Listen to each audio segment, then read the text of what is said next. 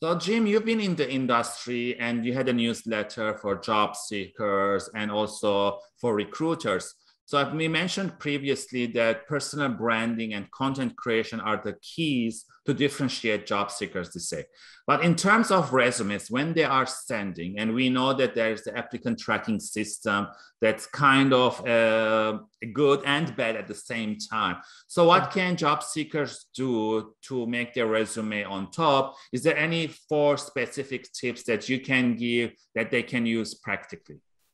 Sure. I would say there are at least four things should be on your resume, and ideally for every role that you've ever performed. One, you explain how hiring you, the company was able to save money. So you saved the company money in your role. Yes. You also made the company more money. They were more profitable. So not only did you save the money, but you made the money. You created processes that made them more efficient. And you were promoted in your role, or you were promoted in your role and eventually recruited out, if you can honestly say that.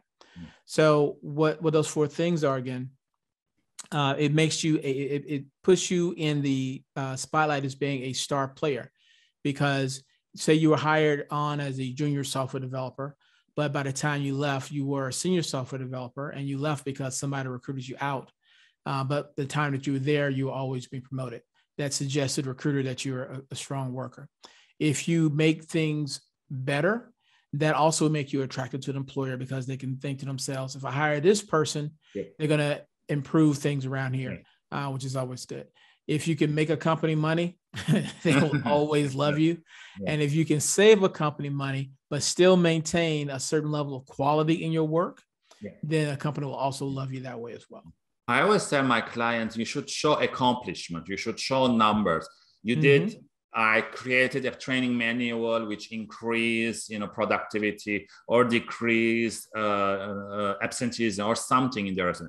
But what about a lot of immigrants or international students coming, and maybe they don't have those accomplishments or they don't have anything related? What can they do then?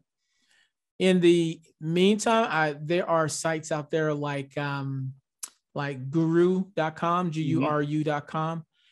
They're called freelance job websites. Okay. These are sites where you can take on very small projects. Maybe someone wants you to edit a web page, or maybe someone else may want you to, I don't know, do a small program or whatever. You can get experience in these little small project sites.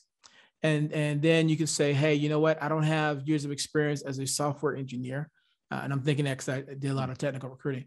So you may say, I don't have a lot of experience as a software engineer, but I have been creating programs for clients on guru.com. Look at all the ratings I've had. I got 3-star ratings, 4-star ratings. That is indicative of my work. So that is something you can do in the interim. Okay, those are great tips. Thank you for that, Jim. And I hope the audience listening, they will implement some of the tips that we've mentioned in their resume.